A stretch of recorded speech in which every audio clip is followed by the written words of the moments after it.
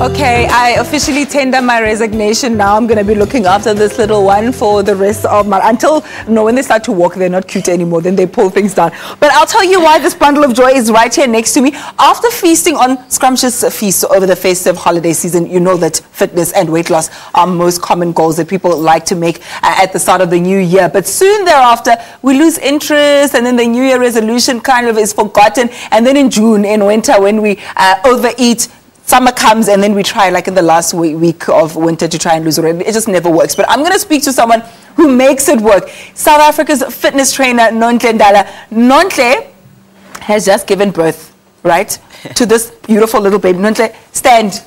But, you know, I don't know. You make it You need to stand and turn around. Nonhle, Why, Mara? It's just not fair.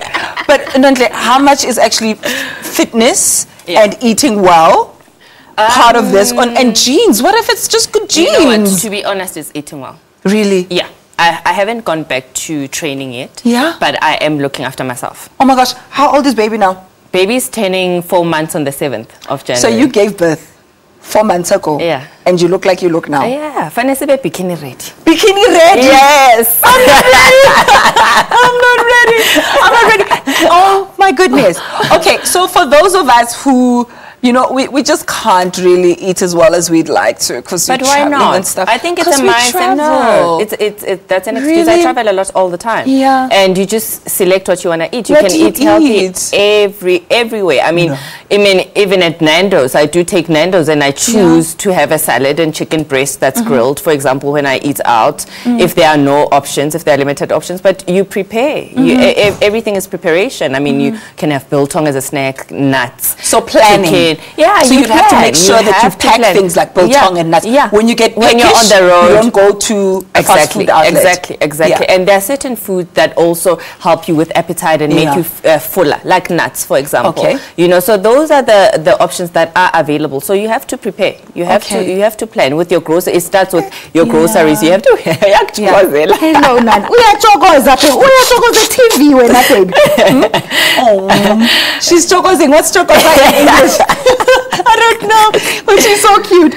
So you have to plan and make sure that you buy things and you fill your house. I mean, don't put like chocolate biscuits or anything. Of course not. But I've gone beyond the fact the point where I'm tempted by food. Now it's sort of a lifestyle, and people forget that. People want to reach a certain goal weight, and after that they slack. You know, like you said, when it comes to winter, we tend to forget that.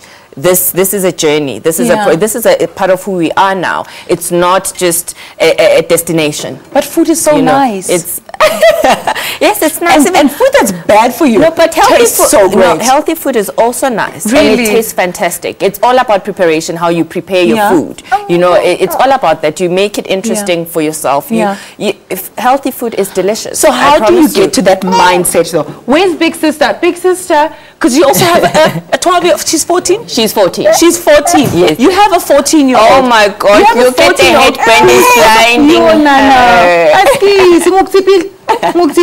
You have this beautiful 14-year-old as well. Yes. And she's also living healthy. Bye, my baby. Now people are going to think I pinched her life on television.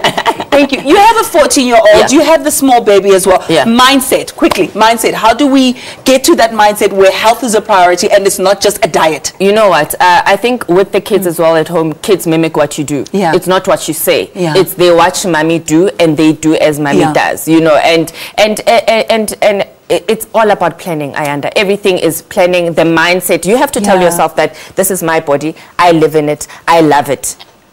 And that's it's your temple. It's your temple. This is my body. It's not a trash can. I love it. I've stopped drinking coffee. I've stopped drinking coffee. It's not a trash can. Don't dump things in it. I will stop. This is a royal stomach.